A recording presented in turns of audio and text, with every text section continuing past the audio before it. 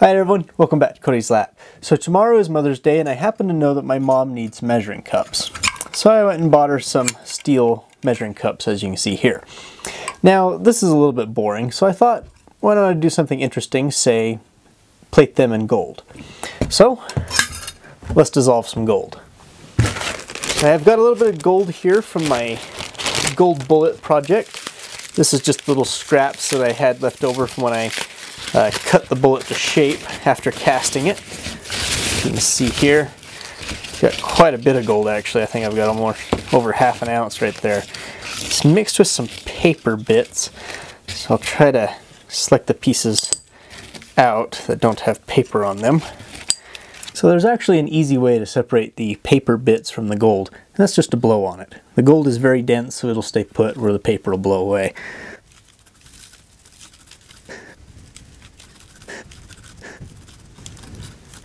There we go. Looks like I lost a few pieces, but I caught them back on this paper here.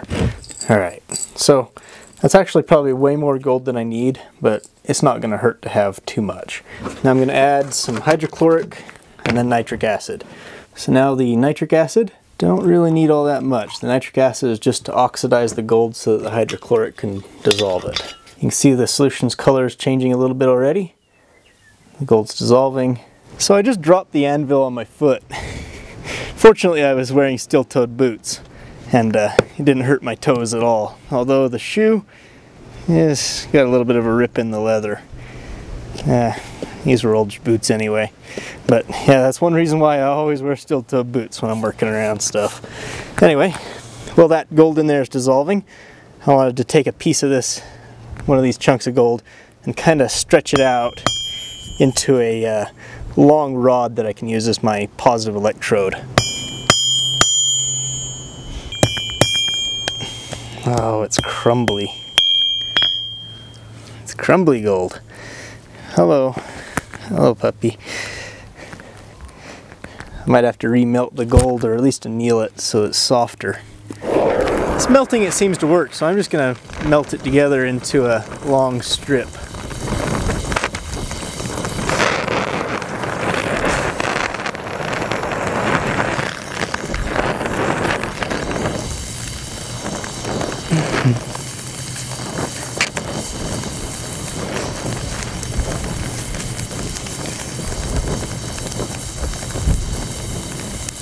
There, that'll do.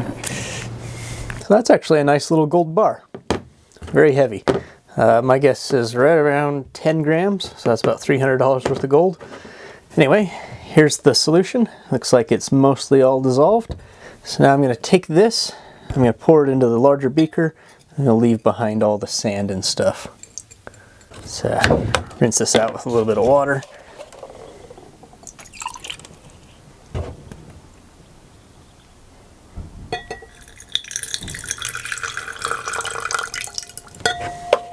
Okay, so now we got to get the gold into a form that is usable for electroplating. I could electroplate with this, but it would form gold that was, it wouldn't be a flat layer, it would just kind of bunch up into gold crystals. So I need to convert this into a cyanide solution. And one way I know to do that is to neutralize it and form gold hydroxide. The gold hydroxide is soluble in cyanide.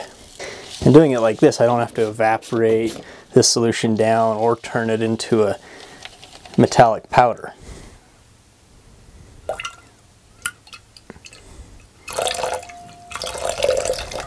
And there we go. There's the gold hydroxide forming.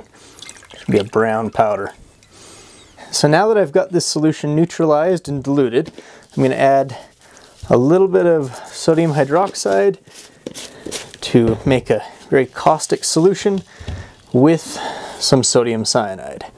Let's take a chunk of this out.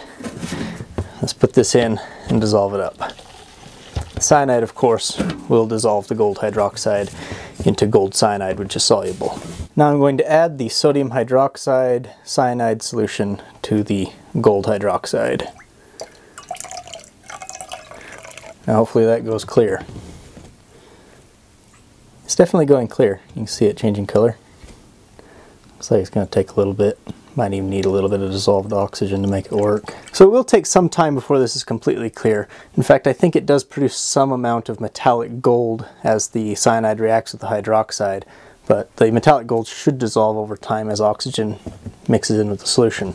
So while we're waiting for that, let's clean these cups off so that the gold will stick properly. Let's make us a little bit of dilute hydrochloric acid. Just give these a good dunk. Clean off surface contamination and oils.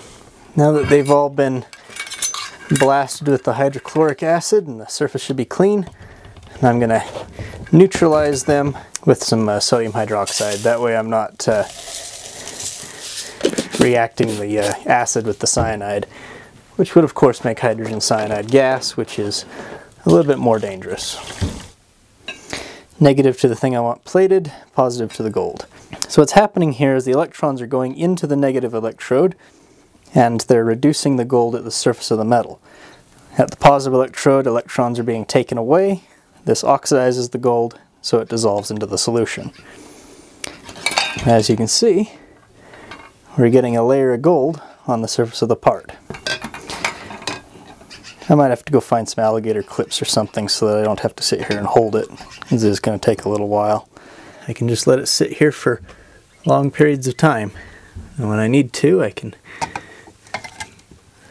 take it off and move it around so I can get the other side. It is going to take a little while to get these all processed. But it should look cool when they're done. Okay, so here's the big one. We just let it sit in there for about 20 minutes. Let's go take this out, rinse it off, and see what else needs to happen with it. It seems like I'm going to have to dip them multiple times. Oh, they're getting shiny. It's hurting my eyes. I'm just going to blot this dry. It seems to do better when it's dry. It's like it helps the gold stick to it. It's like once it dries out, then I can get it wet again and it won't be a problem. But it's almost like the water keeps the gold from sticking.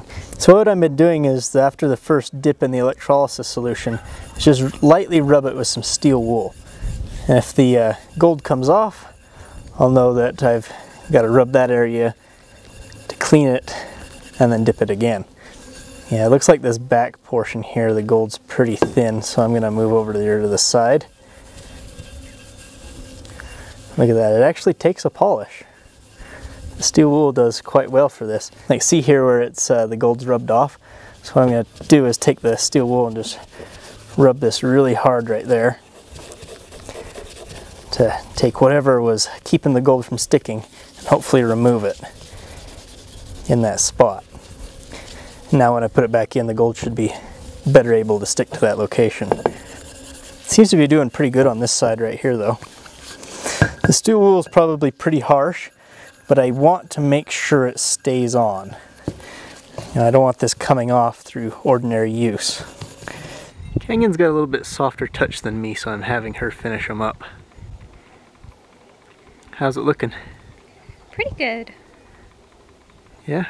No major bare spots? No, I don't think so. It's all holding up to the scrubbing. Looks good. So there it is. 4 measuring cups plated in 24 karat gold. How about that? There's still a few spots that the gold never did stick. I never could get it to stick in some certain areas. And also, being 24 karat gold, it is fairly soft. So it will wear off in places, I'm sure. Excessive scrubbing will remove the gold layer, but it should hold up for normal use.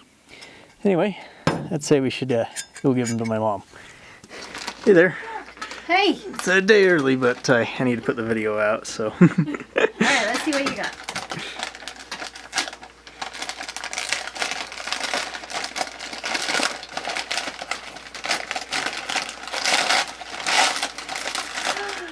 Oh my gosh! They're gold! That is super cool! How in the heck did you do that? A little bit of chemistry magic. Look how cool! I won't dare use them though. That is awesome. I won't have to worry about them being taken out of my cupboard, being used for another chemistry experiment. Yep. That is super cool.